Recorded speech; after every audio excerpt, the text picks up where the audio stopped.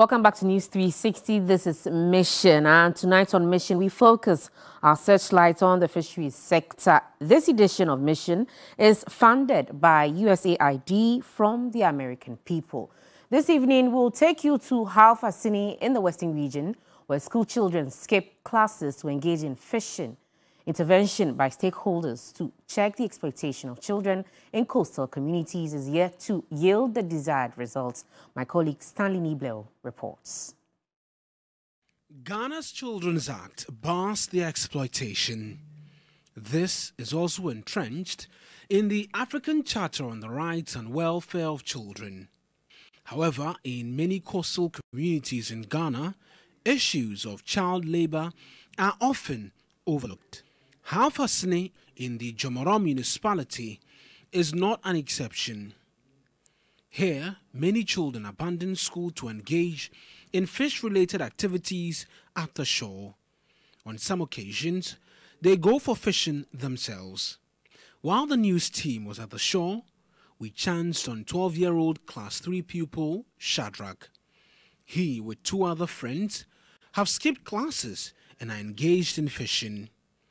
With a piece of a monofilament net, they carry out the activities in earnest. They told us they have already earned 30 cedis from their first catch.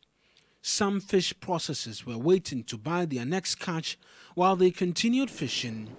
The available market for Shadrach and his friends compels them to keep abandoning school for fishing. Shadrach tells the news team he uses part of the proceeds to buy educational materials for school.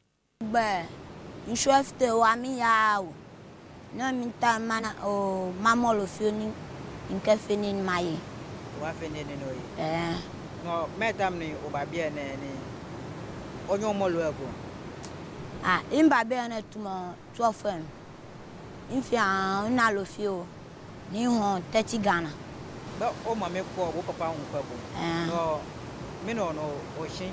Come on up for no ban or molo. That jailer can mean for no squammy. No, I'm turning capia. The moment again. Tomorrow, Susu, and I can be Susu and I Christmas roll. Mata will cafe, bag and loco. He, however, acknowledges what he does is dangerous. I'm poor near Gan. Mo bomoje gwan bomoji and bad bioshi come to wamani and benum nambashpon ona ene fan ne mi no oban show na ko ban obafe and tamen no show bashpon fi no imba. He tells us his parents support what he does, but we could not confirm because they were not home during our visit.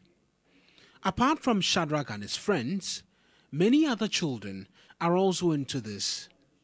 Some fishermen were concerned.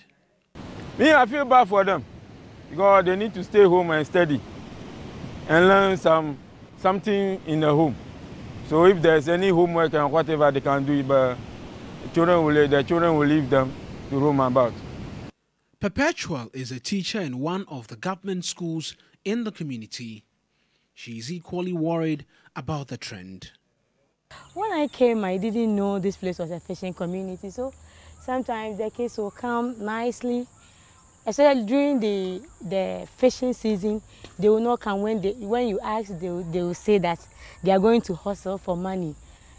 A class 1 pupil going to hustle. I didn't understand, so I followed them to that place one day and I saw these kids over there with their nets fishing for themselves, and I asked why. And one of them told me that they are doing that to help their parents. And I was like, why? Why would you even leave classroom and go there? And they will be like, madam, if we don't go, we will not eat. And this has been the biggest problem in this town. Sometimes you'll be writing exams, you will not even get them.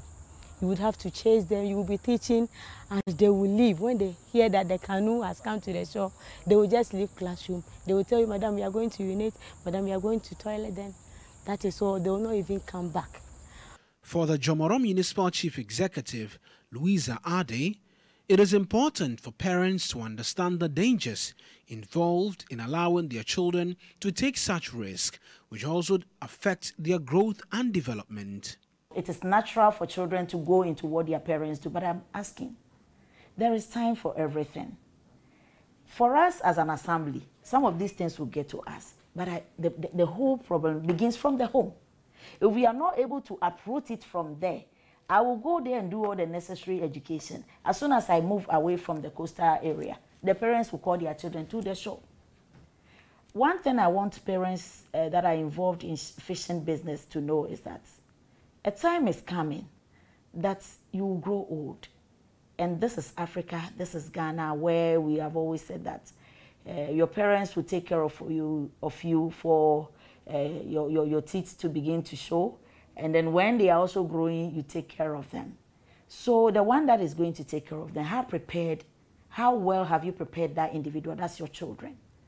I beg them. All of us, we had parents who were farmers. I was going to the farm, but that one was not distracting my academic work. Assistant Manager of the Fisheries Commission in Jomoro, Isaac Frimpong, further proposed tough sanctions to address child labor and its related issues. We need to bring the leaders on board to help us, or we all together sit down, decide. Because I know as part of this project, we've had engagements on some of these things that are happening in the communities. So probably we can come out with some bylaws to regulate some of these things in the community.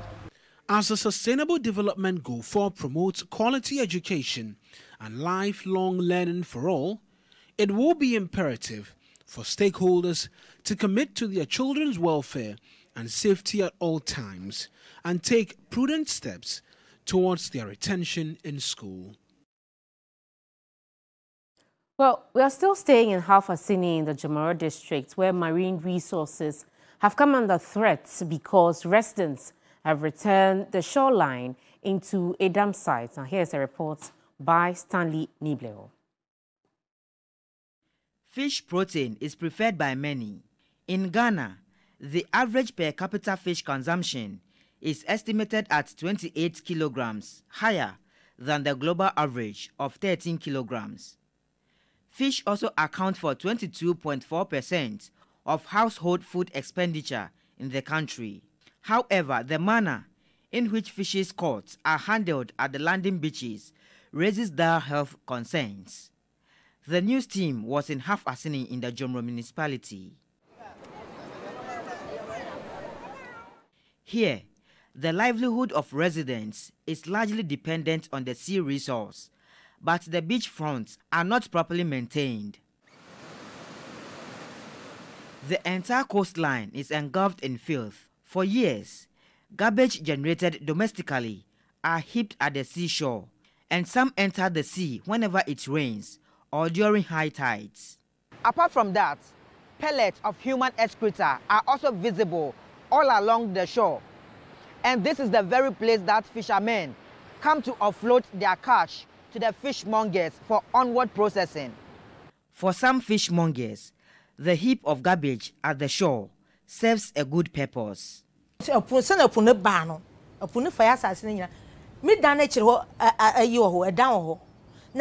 a puneba bubu that tray, mityaso tray. Nina condemn. It is Cecilia Puneba, a guana ya pra so your son Yaguson. Has a puneba pimona basanachi. This fishmonger and her family, who live very close to the dam site, are already bearing the brunt of their community's negative practices. When they have no bottle, no go when they can't want it. Me come pa bon wa yam ti meje aka nti ware odugu amon ma so wo bra wo beje wan bra so ane na me baby ti ntina mete adamala sam ka fa nam na bane bolo no ho nti once me sisi nam no ho a ode yele ba no ode baba. Amidst the insanitary conditions, catch made by fishermen are kept on the sand before selling it to fishmongers. The Jomoro Municipal Assembly has provided a dustbin to the community, but residents hardly use it. Kono so the chance e be so awon for bolo nungu. Bolo na ma won ba fa. Nti oba na ma won hu ba bia awon for bolo nungu no wada aba ha. But what has the local authority been doing about the insanitary situations at the landing beaches? As an assembly, we are doing our best. But look at the number of the staff that are here. Look at the number of communities, 26 communities along the beaches, and the number of the indigenes and the people that live in those communities, and the kind of refuge that they create. We have containers that we put at vantage points. Do you know what some parents will do? Instead of an adult carrying that rubbish to go and deposit it in the container, they call a 5-year-old girl, a boy, to carry it. You see how huge and then the length of the container. The child cannot reach that level. So the only option is to pour it down there. Then it becomes another heap at that area. Then they will call the assembly again. The assembly is not coming to clear around. What are we doing as a people? Sometimes we need to tell ourselves the truth. It is about time we change our attitude. Isaac Frimpong Arthur is the Deputy Manager of Fisheries Commission in Jomoro.